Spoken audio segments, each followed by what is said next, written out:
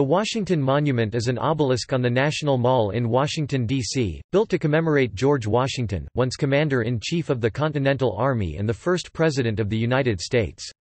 Located almost due east of the reflecting pool and the Lincoln Memorial, the monument, made of marble, granite, and bluestone gneiss, is both the world's tallest predominantly stone structure and the world's tallest obelisk, standing 554 feet 7 and 11/32 inches (169.046 meters) tall according to the National Geodetic Survey, measured 2013-14, or 555 feet 5 and an eighth inches (169.294 meters) tall according to the National Park Service, measured 1884.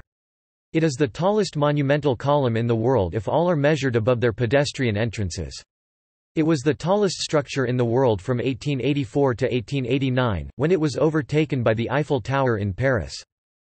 Construction of the monument began in 1848, and was halted from 1854 to 1877 due to a lack of funds, a struggle for control over the Washington National Monument Society, and the intervention of the American Civil War. Although the stone structure was completed in 1884, internal ironwork, the knoll, and other finishing touches were not completed until 1888. A difference in shading of the marble, visible approximately 150 feet 46 meters or 27% up, shows where construction was halted and later resumed with marble from a different source. The original design was by Robert Mills, but he did not include his proposed colonnade due to a lack of funds, proceeding only with a bare obelisk. The cornerstone was laid on July 4, 1848, the first stone was laid atop the unfinished stump on August 7, 1880, the capstone was set on December 6, 1884, the completed monument was dedicated on February 21, 1885, and officially opened October 9, 1888. The Washington Monument is a hollow Egyptian-style stone obelisk with a 500-foot (152.4 meters) tall column and a 55-foot (16.8 meters) tall pyramidion. Its walls are 15 feet (4.6 meters) thick at its base and 1.5 feet (0.46 meters) thick at their top. The marble pyramidion has thin walls only 7 inches (18 centimeters) thick, supported by 6 arches, 2 between opposite walls that cross at the center of the pyramidion and 4 smaller corner arches. The top of the pyramidion is a large marble capstone with a small aluminum pyramid at its apex with inscriptions on all 4 sides. The lowest 150 feet (45.7 meters) of the walls, constructed during the first phase 1848 to 1854, are composed of a pile of bluestone gneiss rubble stones, not finished stones, held together by a large amount of mortar with a facade of semi-finished marble stones about 1¼ feet (0.4 meters) thick. The upper 350 feet (106.7 meters) of the walls, constructed during the second phase 1880–1884, are composed of finished marble surface stones, half of which project into the walls, partially backed by finished granite stones. The interior is occupied by iron stairs that spiral up the walls, with an elevator in the center, each supported by 4 iron columns, which do not support the stone structure. The stairs contain 50 sections, most on the north and south walls, with many long landings stretching between them along the east and west walls.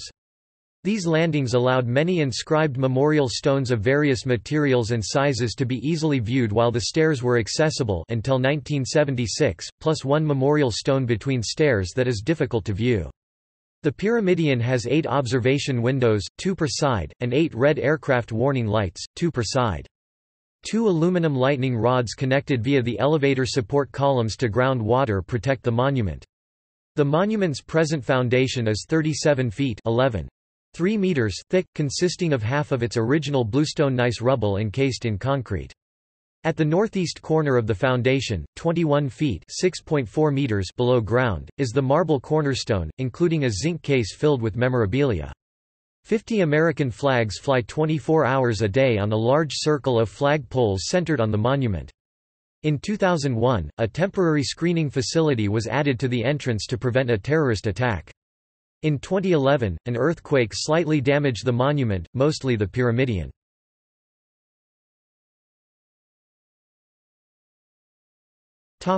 History.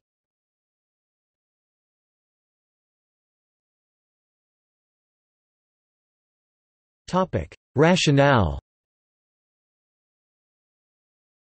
George Washington (1732–1799), hailed as the father of his country, and as the leader who was first in war, first in peace and first in the hearts of his countrymen.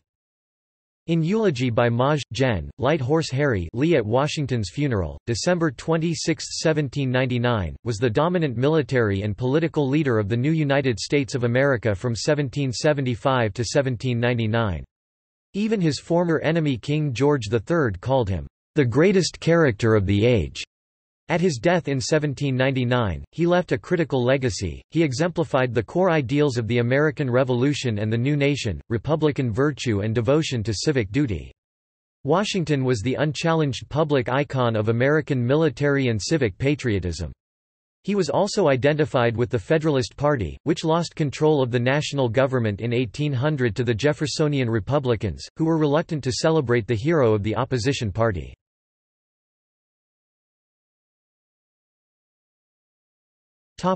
Proposals for a memorial.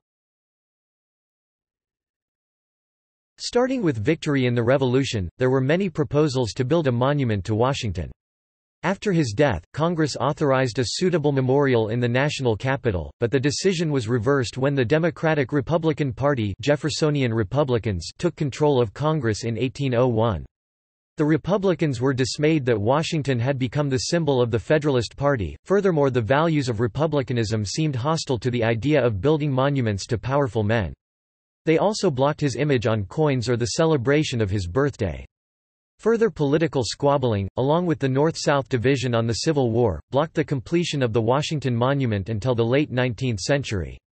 By that time, Washington had the image of a national hero who could be celebrated by both North and South, and memorials to him were no longer controversial. As early as 1783, the Continental Congress had resolved that an equestrian statue of George Washington be erected at the place where the residence of Congress shall be established. The proposal called for engraving on the statue which explained it had been erected in honor of George Washington, the illustrious Commander-in-Chief of the armies of the United States of America during the war which vindicated and secured their liberty, sovereignty, and independence." Currently, there are two equestrian statues of President Washington in Washington, D.C. One is located in Washington Circle at the intersection of the Foggy Bottom and West End neighborhoods at the north end of the George Washington University, and the other is in the gardens of the National Cathedral. 10 days after Washington's death, a congressional committee recommended a different type of monument.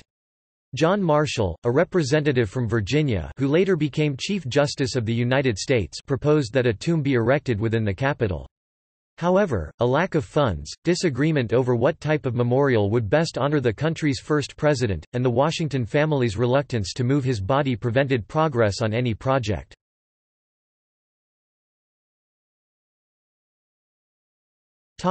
Design. Progress toward a memorial finally began in 1833. That year a large group of concerned citizens formed the Washington National Monument Society. In 1836, after they had raised $28,000 in donations equivalent to $1 million in 2016, they announced a competition for the design of the memorial. On September 23, 1835, the Board of Managers of the Society described their expectations. It is proposed that the contemplated monument shall be like him in whose honor it is to be constructed, unparalleled in the world, and commensurate with the gratitude, liberality, and patriotism of the people by whom it is to be erected. It should blend stupendousness with elegance, and be of such magnitude and beauty as to be an object of pride to the American people, and of admiration to all who see it. Its material is intended to be wholly American, and to be of marble and granite brought from each state, that each state may participate in the glory of contributing material as well as in funds to its construction. The Society held a competition for designs in 1836. In 1845, the winner was announced to be architect Robert Mills. The citizens of Baltimore had chosen him to build a monument to Washington, and he had designed a tall Greek column surmounted by a statue of the president. Mills also knew the Capitol well, having just been chosen architect of public buildings for Washington. His design called for a circular colonnaded building 250 feet 76 meters in diameter and 100 feet 30 meters high, from which sprang a four-sided obelisk 500 feet 150 meters high, for a total elevation of 600 feet 180 meters. A massive cylindrical pillar 70 feet 21 meters in diameter supported the obelisk at the center of the building. The obelisk was to be 70 feet 21 meters square at the base and 40 feet 12 meters square at the top, with a slightly peaked roof. Both the obelisk and pillar were hollow, within which a railway spiraled up. The obelisk had no doorway. Instead, its interior was entered from the interior of the pillar upon which it was mounted. The pillar had an arched way at its base. The top of the portico of the building would feature Washington standing in a chariot holding the reins of 6 horses. Inside the colonnade would be statues of 30 prominent Revolutionary War heroes, as well as statues of the signers of the Declaration of Independence. Criticism of Mills's design and its estimated price tag of more than $1 million in 1848, equivalent to $20 million in 2016, caused the Society to hesitate. On April 11, 1848, the Society decided, due to a lack of funds, to build only the obelisk.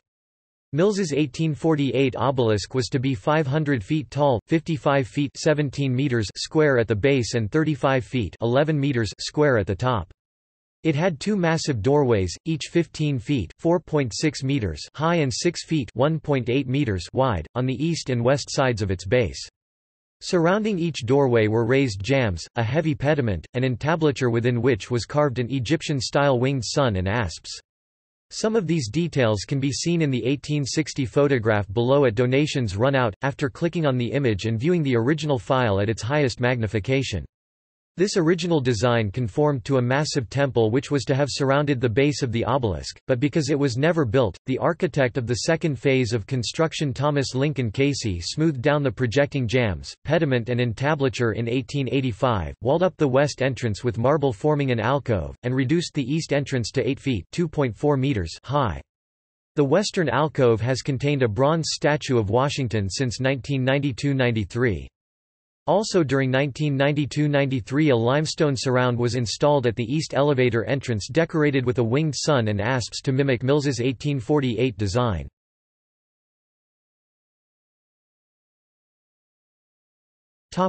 Construction.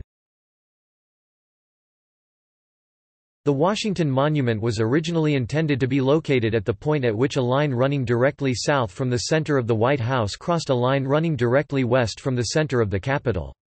Peter Charles L'Enfant's 1791 plan of the city intended for the permanent seat of the government of the United States designated this point as the location of the equestrian statue of George Washington that the Continental Congress had voted for in 1783.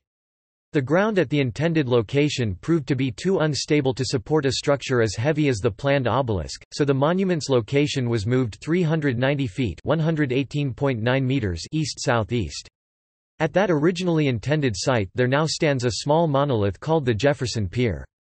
This offset caused the Macmillan Plan to specify that the Lincoln Memorial should be placed on the main axis of the Capitol and the monument, about 1 degree south of due west of the Capitol or the monument, not due west of the Capitol or the monument.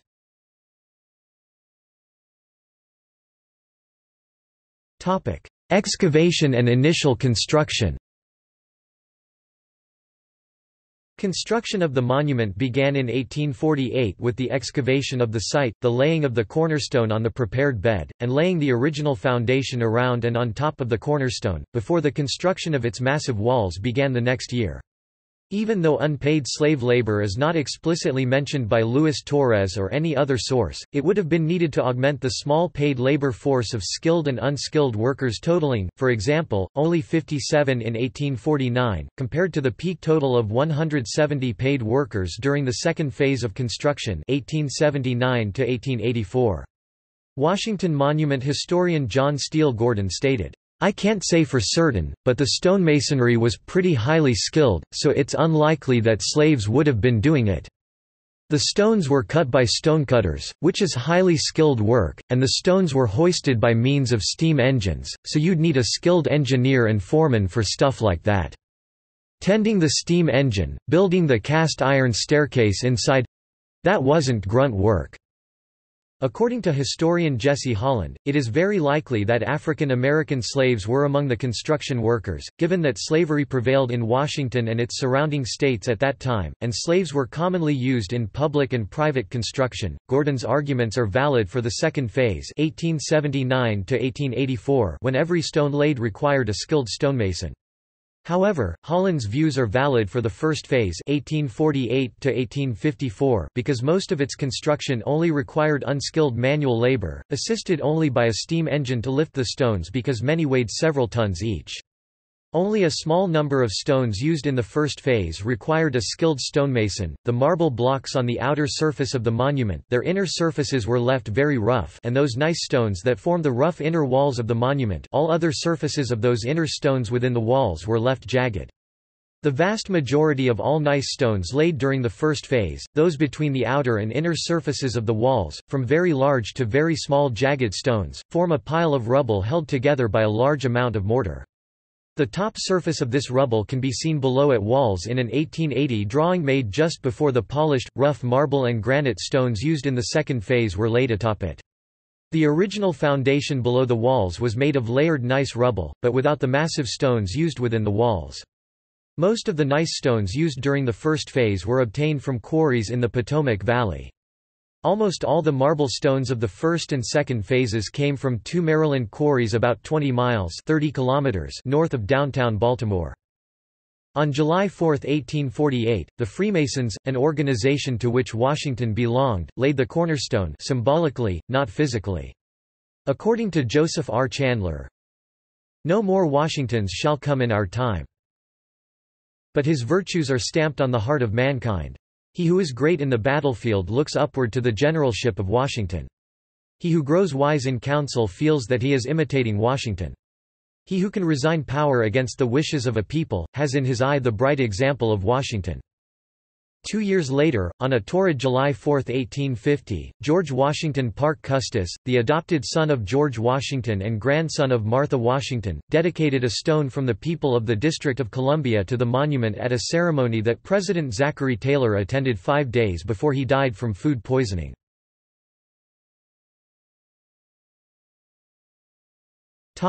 Donations run out. Construction continued until 1854, when donations ran out and the monument had reached a height of 152 feet (46.3 meters). At that time a memorial stone that was contributed by Pope Pius IX, called the Pope's Stone, was destroyed by members of the anti-Catholic, nativist American Party, better known as the Know-Nothings. During the early morning hours of March 6, 1854, a priest replaced it in 1982 using the Latin phrase, Aroma Americae, instead of the original stone's English phrase, Rome to America. This caused public contributions to the Washington National Monument Society to cease, so they appealed to Congress for money. The request had just reached the floor of the House of Representatives when the Know-Nothing Party seized control of the society on February 22, 1855. Congress immediately tabled its expected contribution of $200,000 to the society, effectively halting the appropriation. During its tenure, the Know-Nothing Society added only 2 courses of masonry, or 4 feet, to the monument using rejected masonry it found on site, increasing the height of the shaft to 156 feet. The original society refused to recognize the illegal takeover, so 2 societies existed side by side until 1858.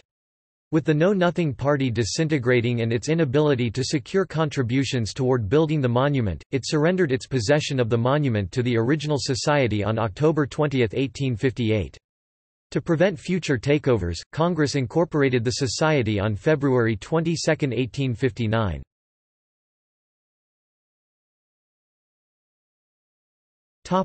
Post-Civil War. Interest in the monument grew after the Civil War.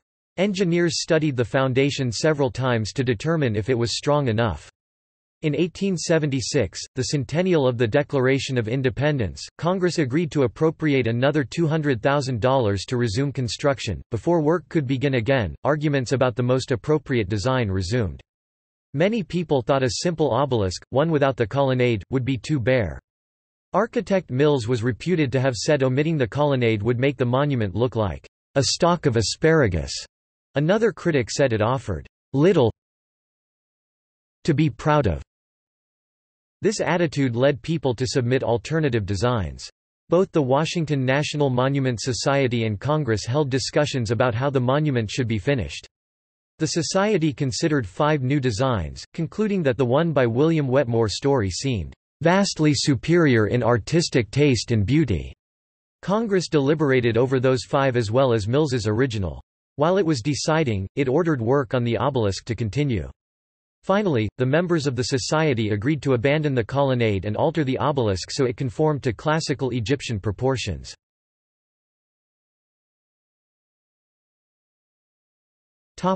Resumption. Construction resumed in 1879 under the direction of Lieutenant Colonel Thomas Lincoln Casey of the U.S. Army Corps of Engineers. Casey redesigned the foundation, strengthening it so it could support a structure that ultimately weighed more than 40,000 tons.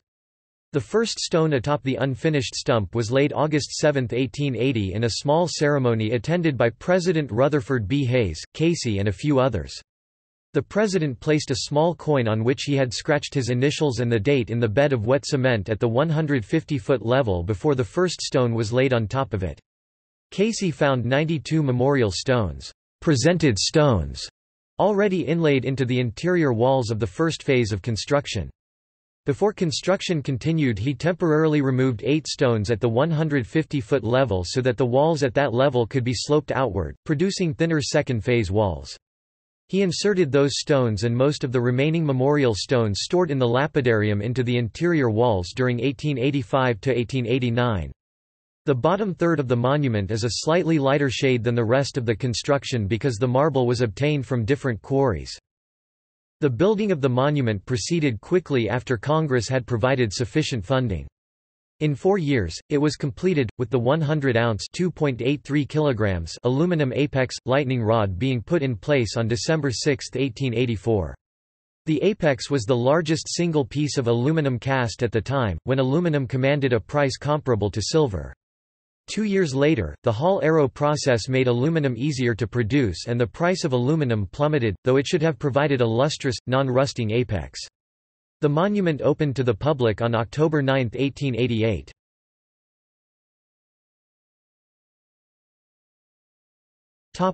Dedication. The monument was dedicated on February 21, 1885. Over 800 people were present on the monument grounds to hear speeches during a frigid day by Ohio Senator John Sherman, the Rev. Henderson Souter, William Wilson Corcoran of the Washington National Monument Society, read by Dr. James C. Welling because Corcoran was unable to attend, Freemason Myron M. Parker, Col. Thomas Lincoln Casey of the Army Corps of Engineers, and President Chester A. Arthur. President Arthur proclaimed, "I do now, in behalf of the people, receive this monument and declare it dedicated from this time forth to the immortal name and memory of George Washington." After the speeches, Lieutenant General Philip Sheridan led a procession, which included the dignitaries and the crowd, past the Executive Mansion, now the White House, then via Pennsylvania Avenue to the east main entrance of the Capitol, where President Arthur received passing troops. Then, in the House chamber, the President, his cabinet, diplomats and others listened to Representative John Davis Long read a speech written a few months earlier by Robert C. Winthrop, formerly the Speaker of the House of Representatives when the cornerstone was laid 37 years earlier, but now too ill to personally deliver his speech. A final speech was given by John W. Daniel of Virginia. The festivities concluded that evening with fireworks, both aerial and ground displays.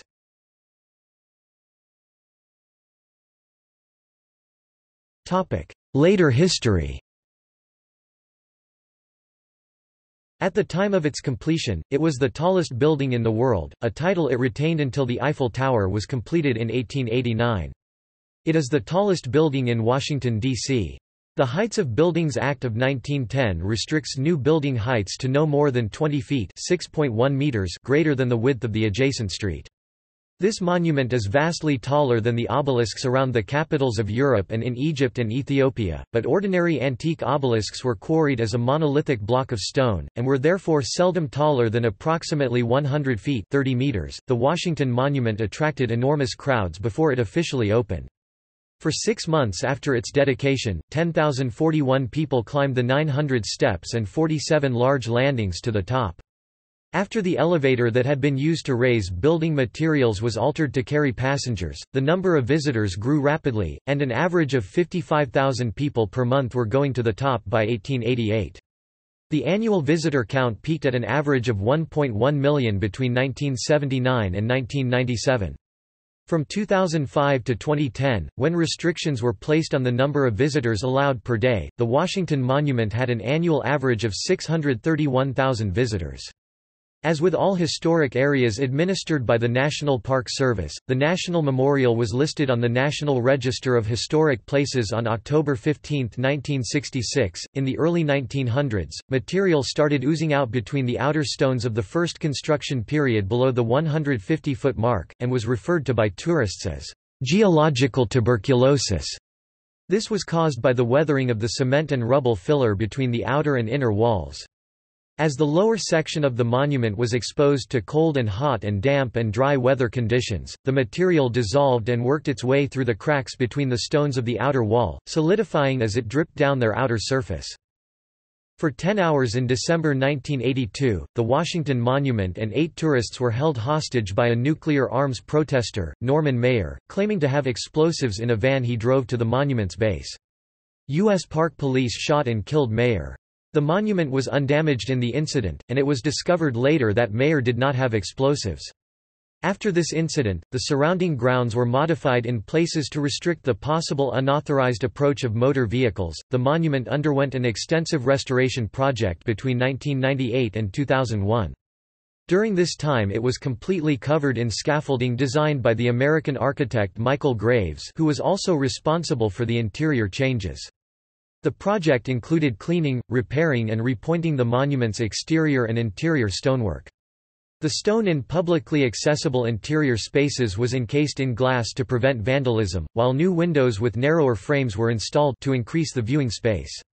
New exhibits celebrating the life of George Washington, and the monument's place in history, were also added. A temporary interactive visitors center, dubbed the Discovery Channel Center, was also constructed during the project.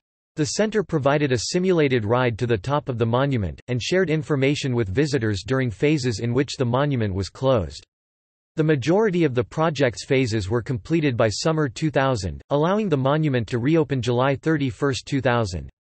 The monument temporarily closed again on December 4, 2000 to allow a new elevator cab to be installed, completing the final phase of the restoration project. The new cab included glass windows, allowing visitors to see some of the 194 memorial stones embedded in the monument's walls. The installation of the cab took much longer than anticipated, and the monument did not reopen until February 22, 2002. The final cost of the restoration project was $10.5 million. On September 7, 2004, the monument closed for a $15 million renovation, which included numerous security upgrades and redesign of the monument grounds by landscape architect Laurie Olin. The renovations were due partly to security concerns following the September 11 attacks and the start of the War on Terror. The monument reopened April 1, 2005, while the surrounding grounds remained closed until the landscape was finished later that summer.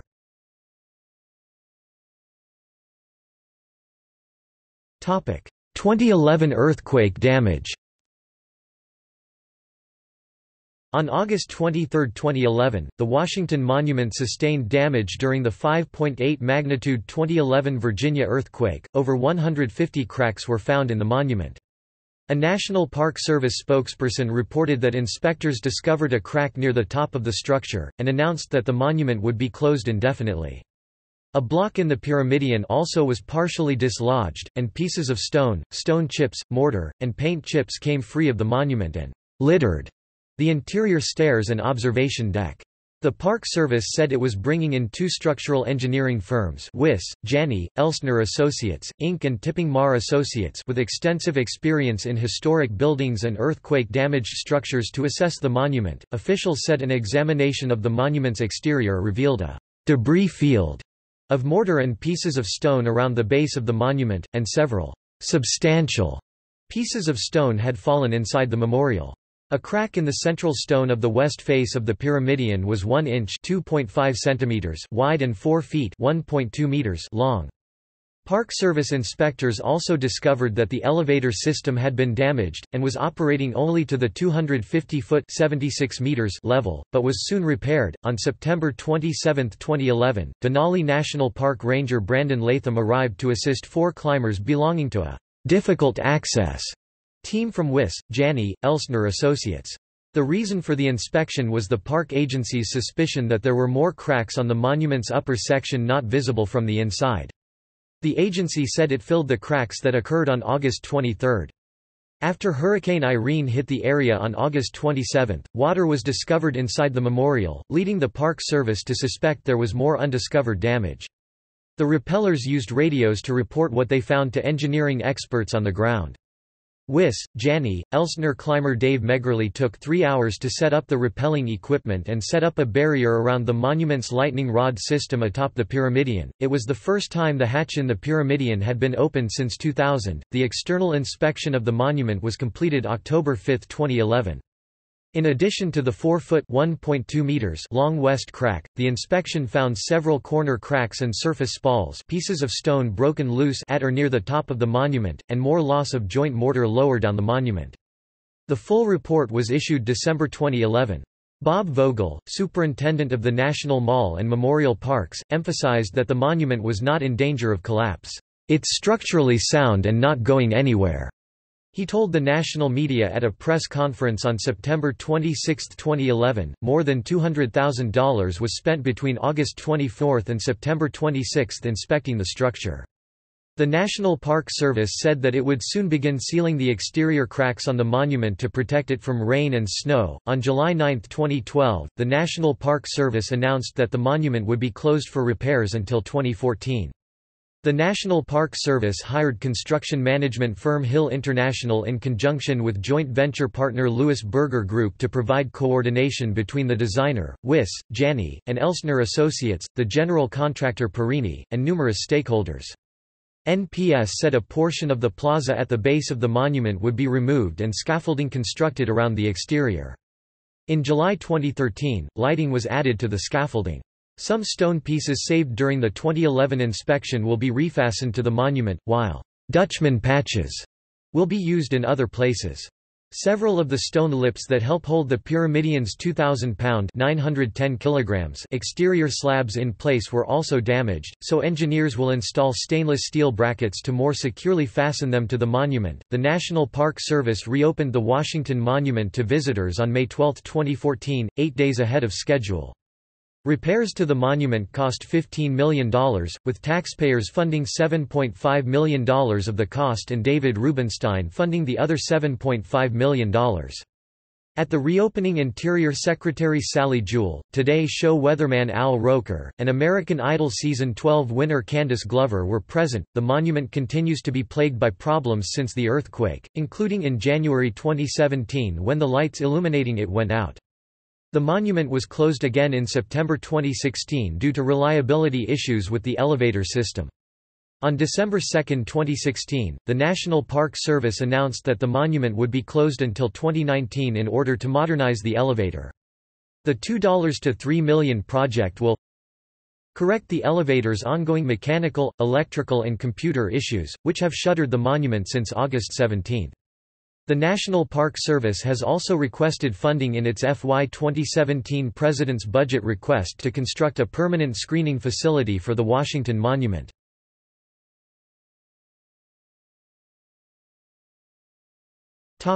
Components.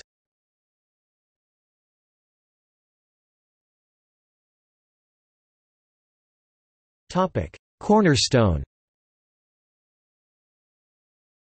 The cornerstone was laid with great ceremony at the northeast corner of the lowest course or step of the old foundation on July 4, 1848. Robert Mills, the architect of the monument, stated in September 1848, "The foundations are now brought up nearly to the surface of the ground, the second step being nearly completed, which covers up the cornerstone." Therefore, the cornerstone was laid below the 1848 ground level.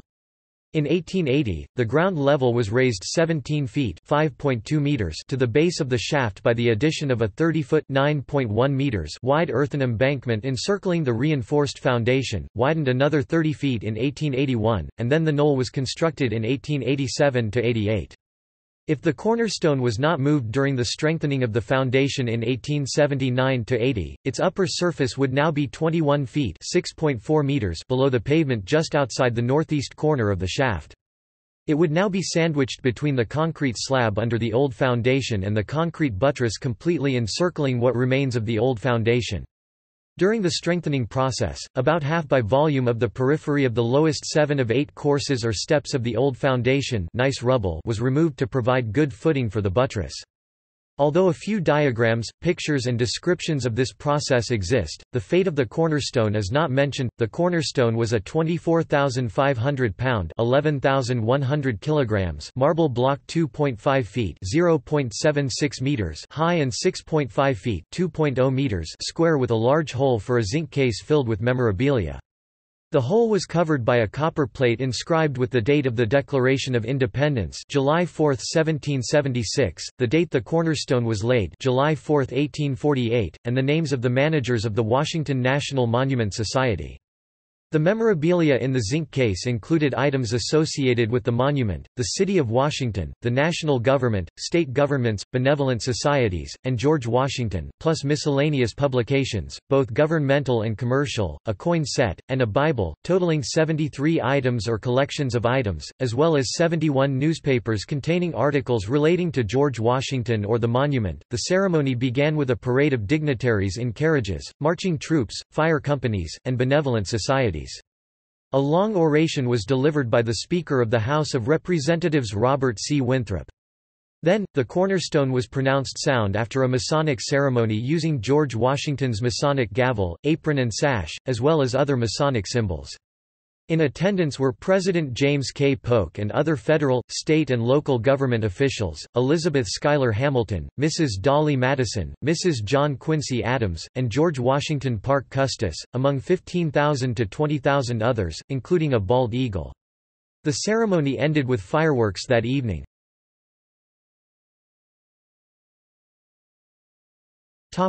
Memorial stones. States, cities, foreign countries, benevolent societies, other organizations, and individuals have contributed 194 memorial stones, all inserted into the east and west interior walls above stair landings or levels for easy viewing, except one on the south interior wall between stairs that is difficult to view. The sources disagree on the number of stones for two reasons, whether one or both height stones are included, and stones not yet on display at the time of a source's publication cannot be included.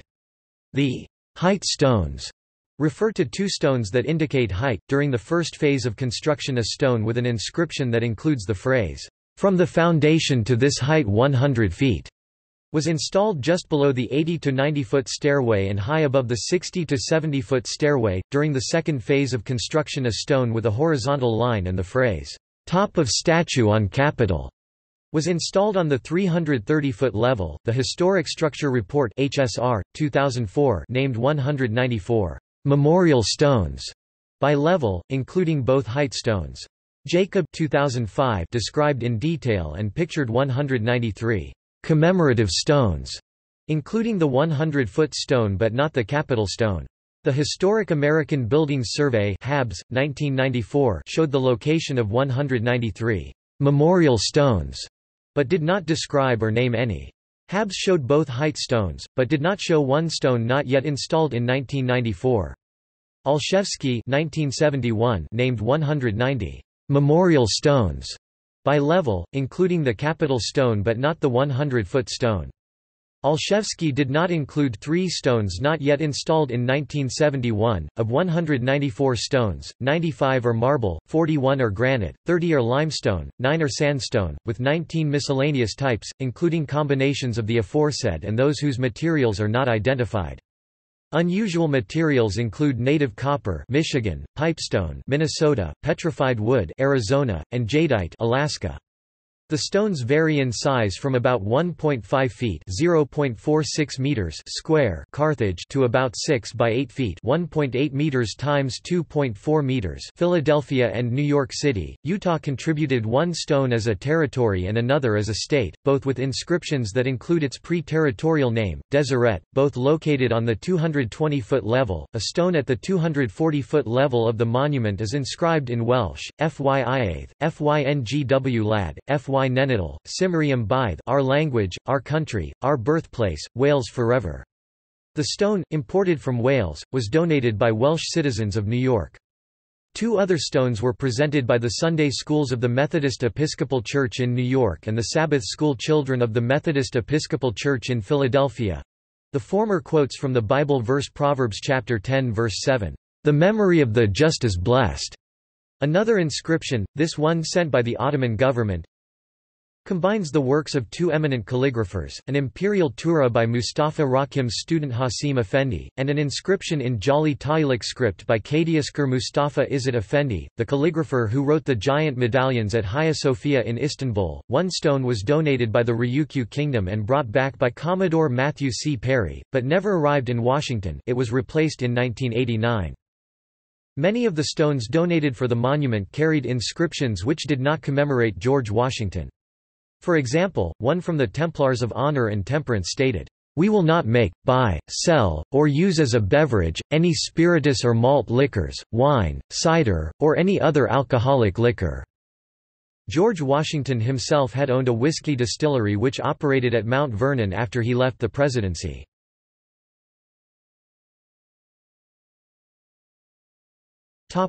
Aluminum apex.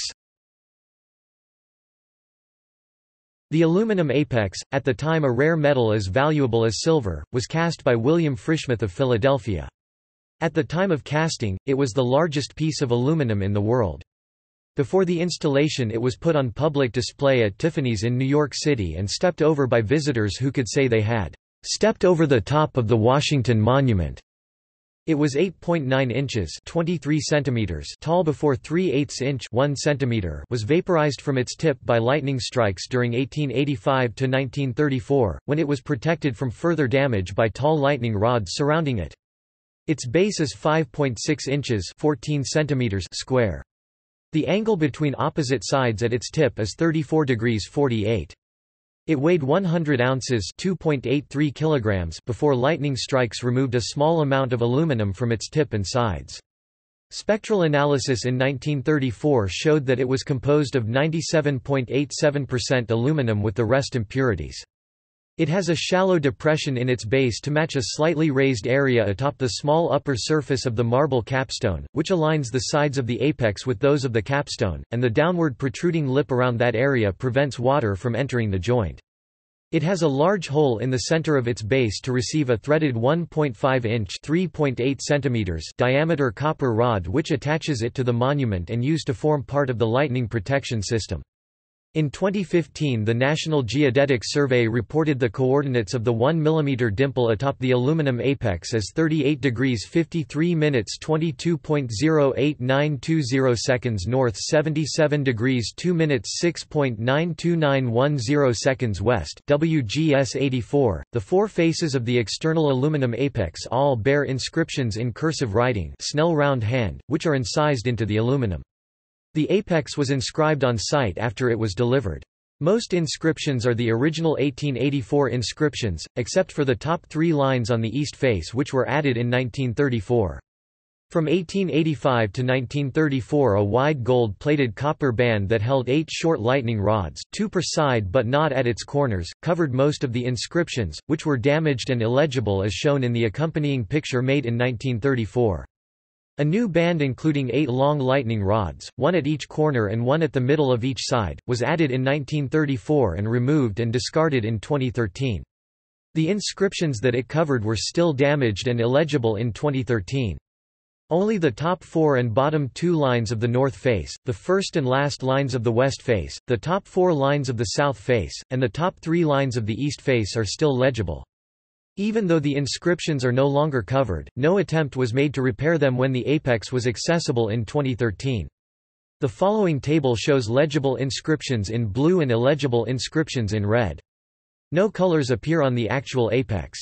The inscriptions occupy the lower portions of triangles, thus the inscribed upper lines are necessarily shorter than some lower lines. Although most printed sources, Harvey 1903, Olszewski 1971, Torres 1984, and the Historic Structure Report 2004, refer to the original 1884 inscriptions, the National Geodetic Survey 2015 refers to both the 1884 and 1934 inscriptions. All sources print them according to their own editorial rules, resulting in excessive capitalization Harvey, Olszewski, and NGS and inappropriate line breaks.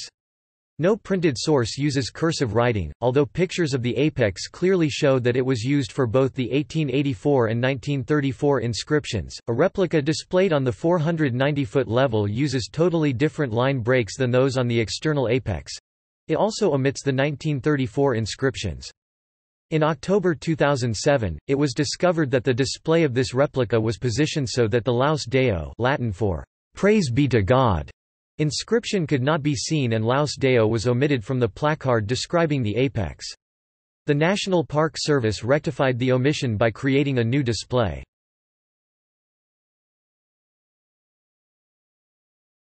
Topic: Lightning protection.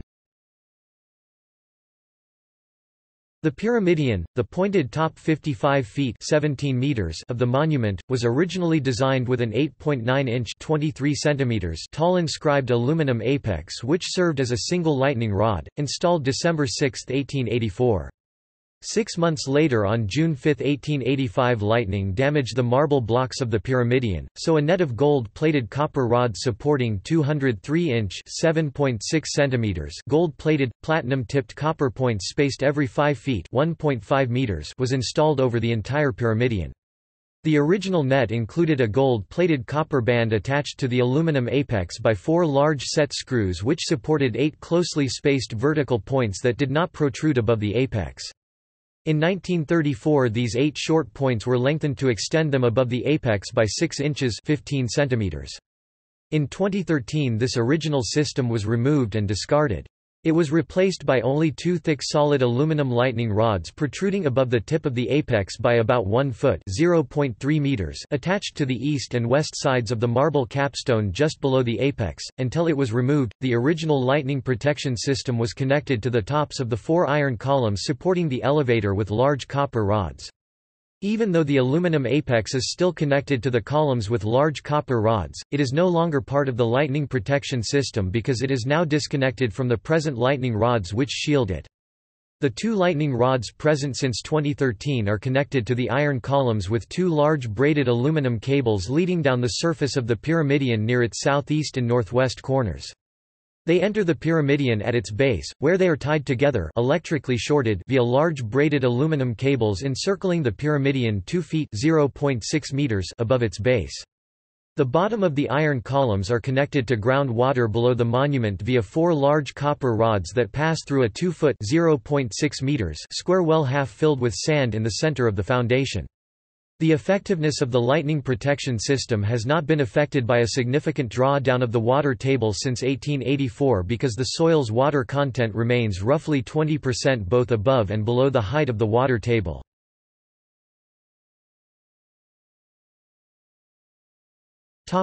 Walls. During the first phase of construction 1848 to 1854, the walls were built with bluestone gneiss rubble, ranging from very large irregular stones having a cross-section of about 5 by 10 feet (1.5 meters x 3.0 meters) down to spalls, broken pieces of stone, all embedded in a large amount of mortar.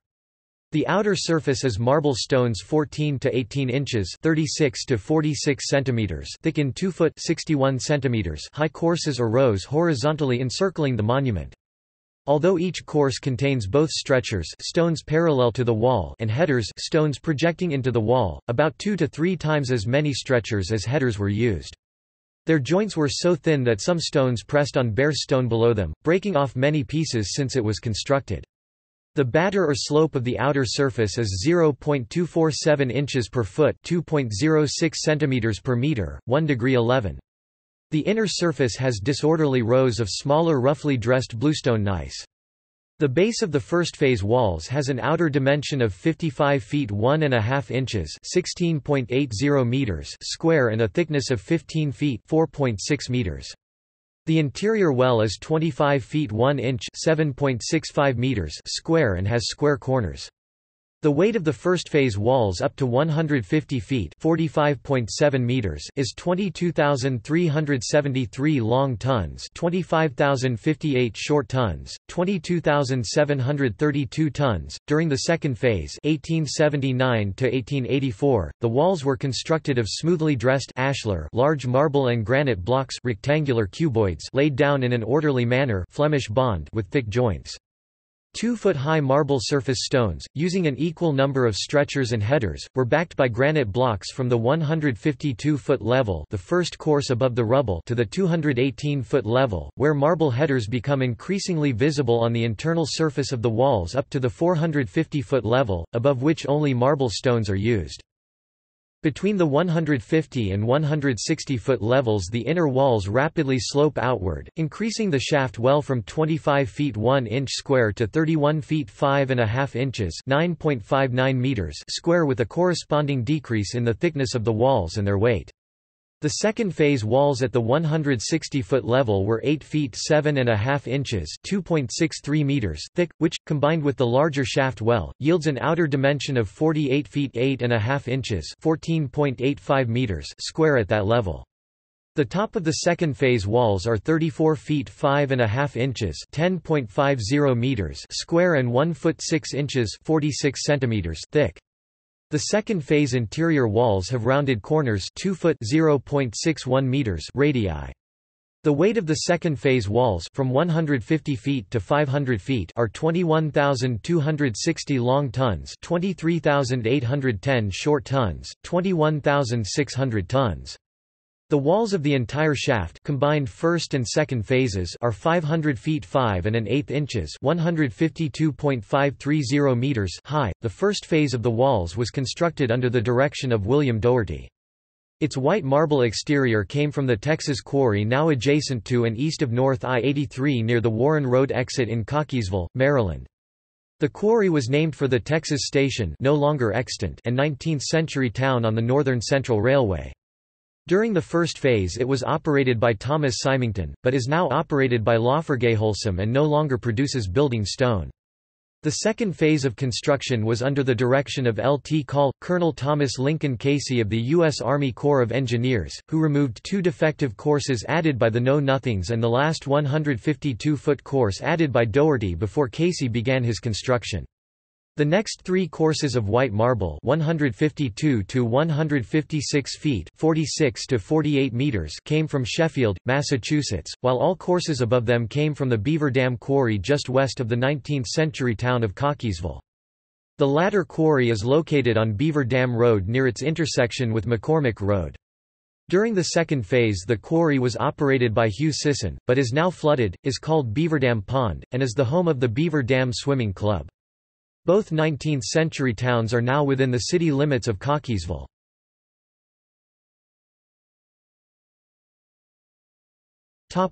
Pyramidion. The marble capstone of the Pyramidion is a truncated pyramid with a cubical keystone projecting from its base and a deep groove surrounding the keystone. The aluminum apex replaces its truncated top. The inside upper edges of the topmost slabs on the 4 faces of the Pyramidion rest on the keystone and in the groove.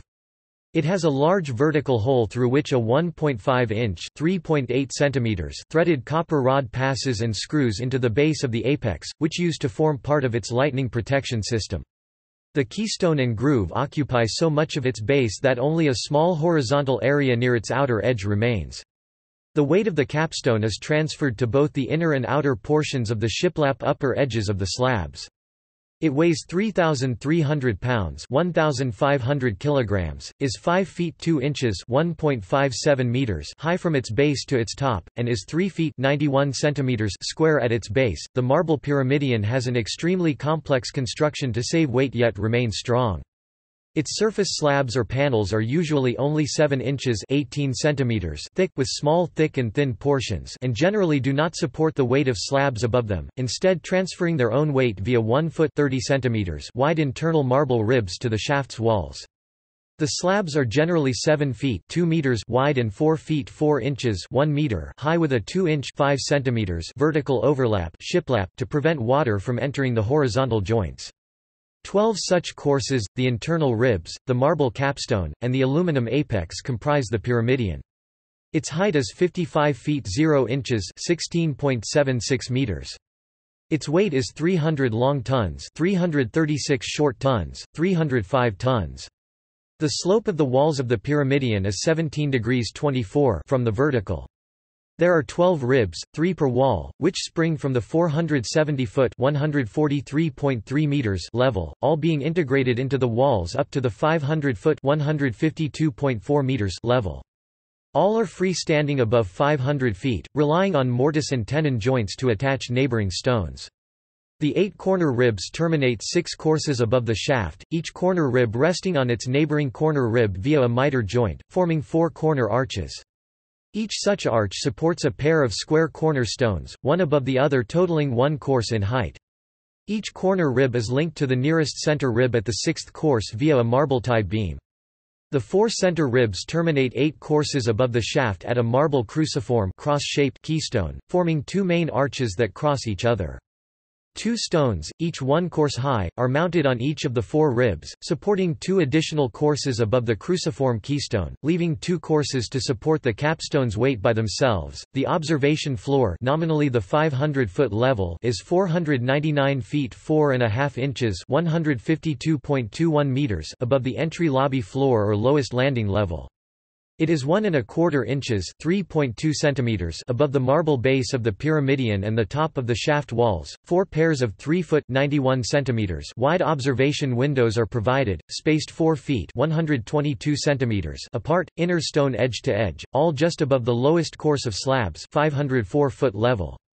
6 are 1 foot 6 inches (46 centimeters) high, while 2 on the east face are 2 feet (61 centimeters) high for easier egress.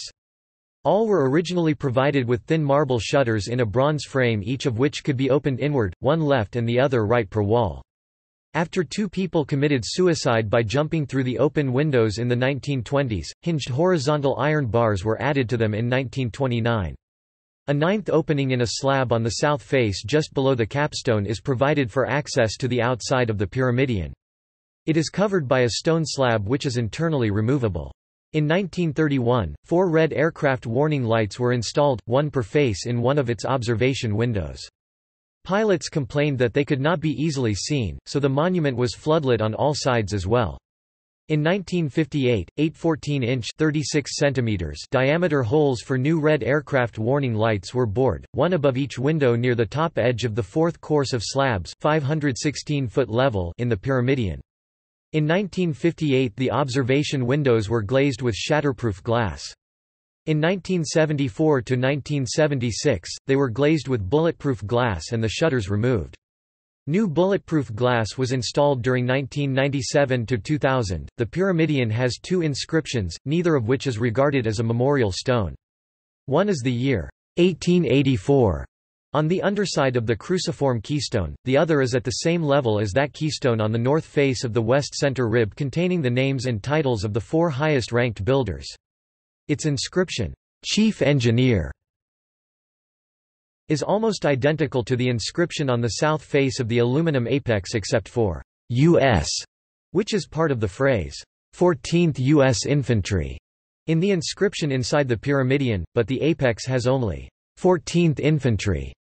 Additionally, the internal inscription does not use cursive writing and all letters in all names are capitals.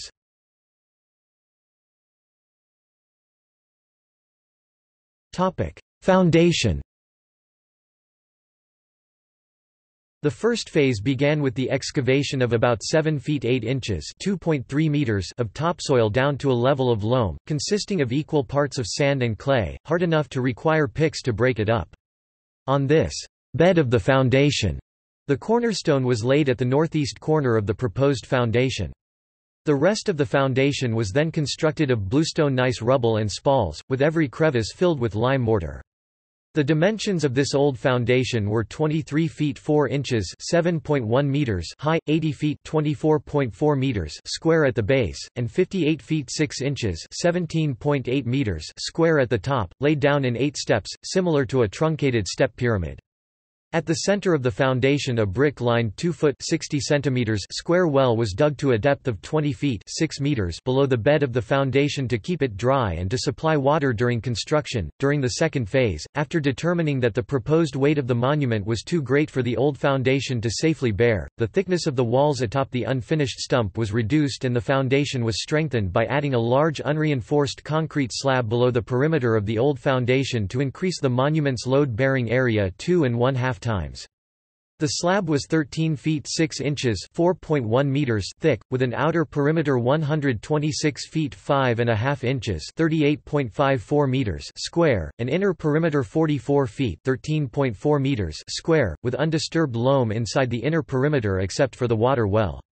The area at the base of the second phase foundation is 15,992 square feet (1,485.7 square meters). The strengthened foundation, old foundation and concrete slab has a total depth of 36 feet 10 inches (11.2 meters) below the bottom of the lowest course of marble blocks now below ground, and 38 feet (11.6 meters) below the entry lobby floor. Casey reported that nowhere did the load exceed 9 long tons per square foot, 140 psi, 970 kilopascals, and did not exceed 3 long tons per square foot, 47 psi, 320 kilopascals, near the outer perimeter.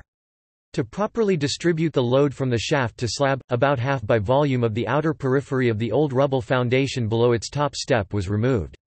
A continuous sloping unreinforced concrete buttress encircles what remains. The buttress is 100 feet 4 inches (30.6 meters) square at its base, 64 feet 6 inches (19.7 meters) square at its top, and 20 feet 5 inches (6.2 meters) high. The perimeter of the original top step of the old rubble foundation rests on the larger top of the concrete buttress. Its slope, lower external angle from the vertical, is 49 degrees. This buttress rests in a depression, triangular cross-section, on the top surface of the concrete slab. The slab was constructed by digging pairs of 4-foot (1.2 meters) wide drifts on opposite sides of the monument's center line to keep the monument properly balanced. The drifts were filled with unreinforced concrete with depressions or dowel stones on their sides to interlock the sections.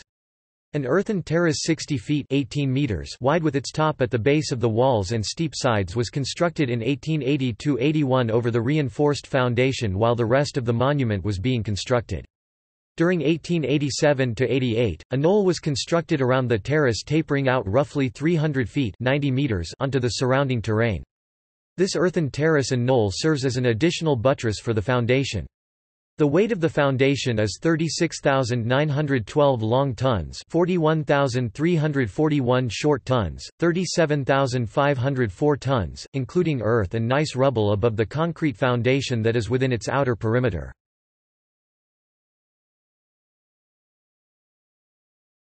Topic: Stairs and elevator. The monument is filled with ironwork, consisting of its stairs, elevator columns and associated tie beams, none of which supports the weight of the stonework. It was redesigned in 1958 to reduce congestion and improve the flow of visitors. Originally, visitors entered and exited the west side of the elevator on the observation floor, causing congestion.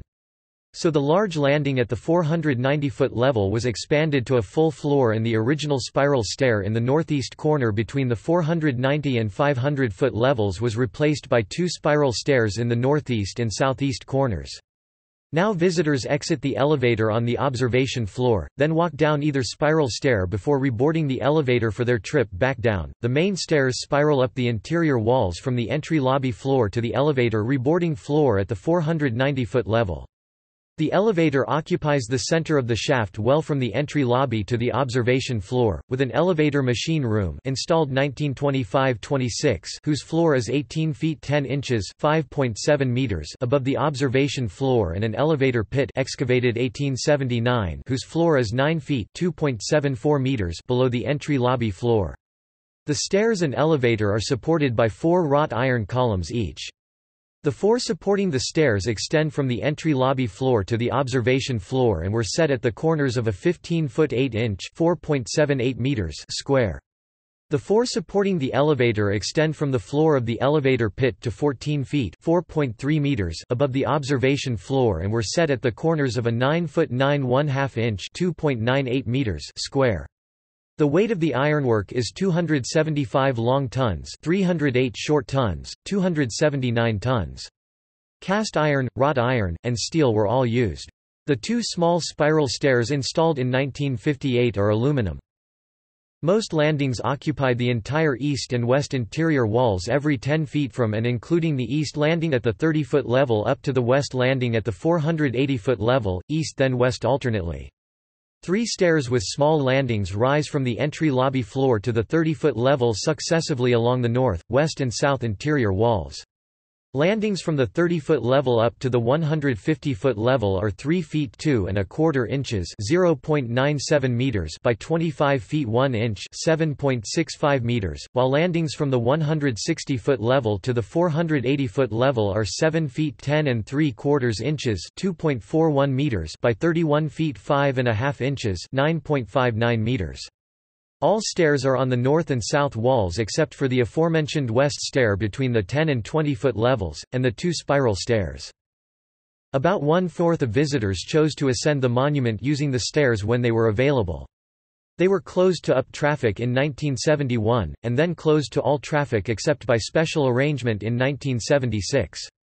The stairs had 898 steps until 1958, consisting of 18 risers in each of the 49 main stairs plus 16 risers in the spiral stair. Since 1958 the stairs have had 897 risers if only one spiral stair is counted because both spiral stairs now have 15 risers each. These figures do not include 2 additional steps in the entry passage that were covered up in 1975 by a ramp and its inward horizontal extension to meet the higher since 1886 entry lobby floor.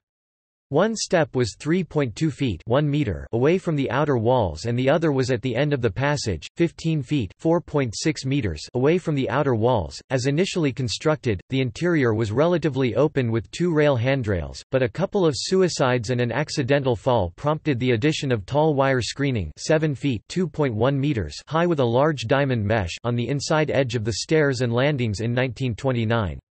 The original steam-powered elevator, which took 10 to 12 minutes to ascend to the observation floor, was replaced by an electric elevator powered by an on-site dynamo in 1901 which took 5 minutes to ascend. The monument was connected to the electrical grid in 1923, allowing the installation of a modern electric elevator in 1925–26 which took 70 seconds. The latter was replaced in 1958 and again in 1998 by 70-second elevators. During 1997–2000, the wire screening at 3 platforms was replaced by large glass panels to allow visitors on the elevator to view 3 clusters of memorial stones that were synchronously lit as the elevator automatically slowed as it passed them during its descent.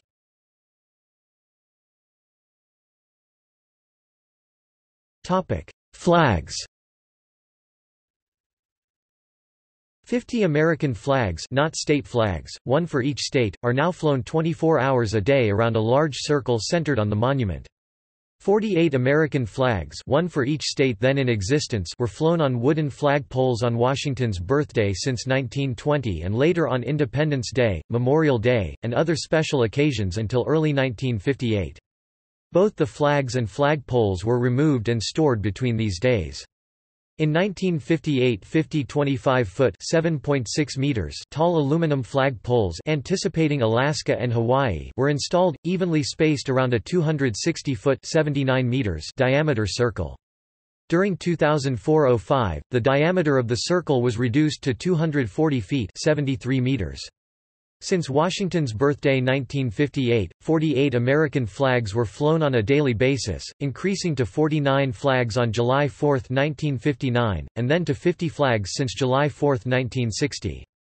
When 48 and 49 flags were flown, only 48 and 49 flag poles of the available 50 were placed into base receptacles. All flags were removed and stored overnight. Since July 4, 1971, 50 American flags have flown 24 hours a day.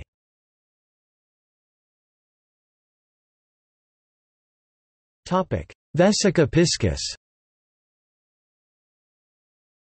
In the 2004 grounds renovation, 2 large circles were added to the landscaping with the obelisk in the intersection or Vesica piscis. The monument's Vesica piscis is not ideal because neither circle passes through the center of its neighbor. Furthermore, both circles are slightly elliptical.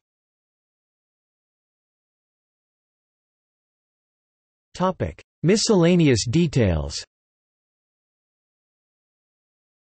The total cost of the monument from 1848 to 1888 was $1,409,500, equivalent to $30 million in 2016.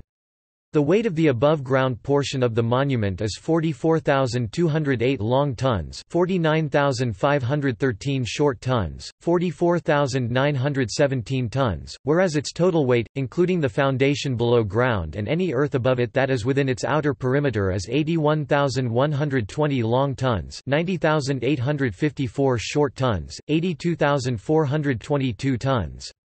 The total number of blocks in the monument, including all marble, granite and gneiss blocks, whether externally or internally visible or hidden from view within the walls or old foundation, is over 36,000. The number of marble blocks externally visible is about 10,000. The monument stands 554 feet 7 and 11/32 inches (169.046 meters) tall according to the National Geodetic Survey, measured 2013-14, or 555 feet 5 and 1/8 inches (169.294 meters) tall according to the National Park Service, measured 1884. In 1975, a ramp covered 2 steps at the entrance to the monument, so the ground next to the ramp was raised to match its height, reducing the remaining height to the monument's apex.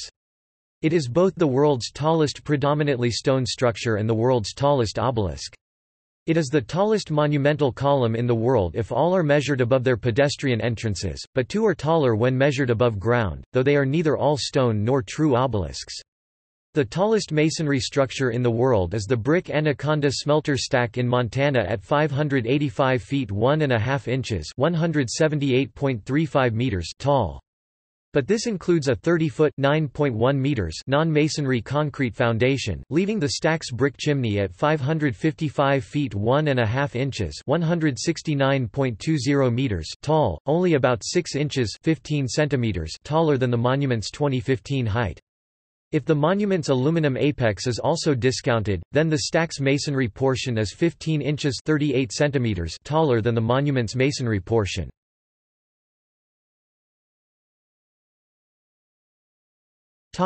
Security.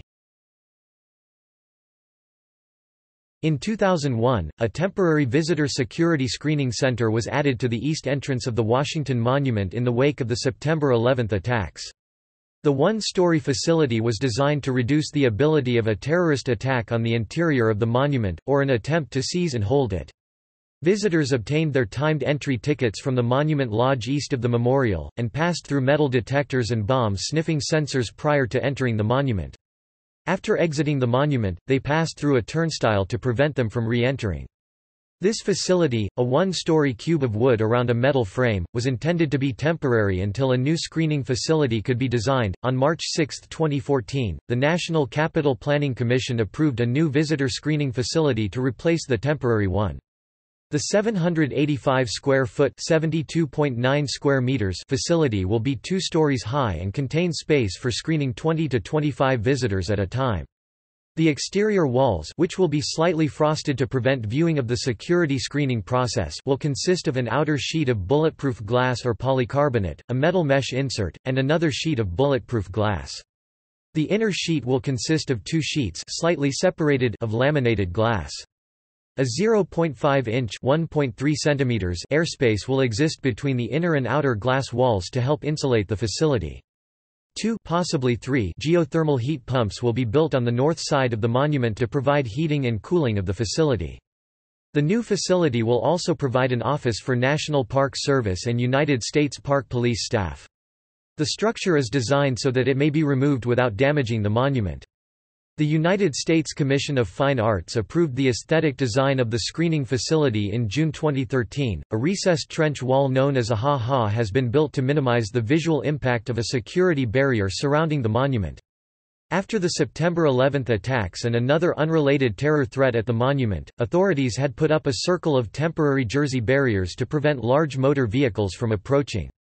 The unsightly barrier was replaced by a less obtrusive low 30-inch (76 cm) granite stone wall that doubles as a seating bench and also incorporates lighting.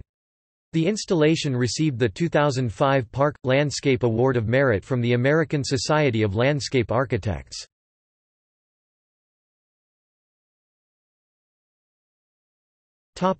Transit.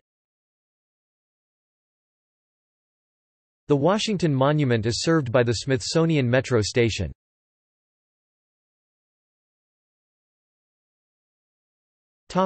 See also: List of public art in Washington, D.C. Ward 2. List of tallest freestanding structures in the world. List of tallest towers in the world. Yule Marble, Tuckahoe Marble. Notes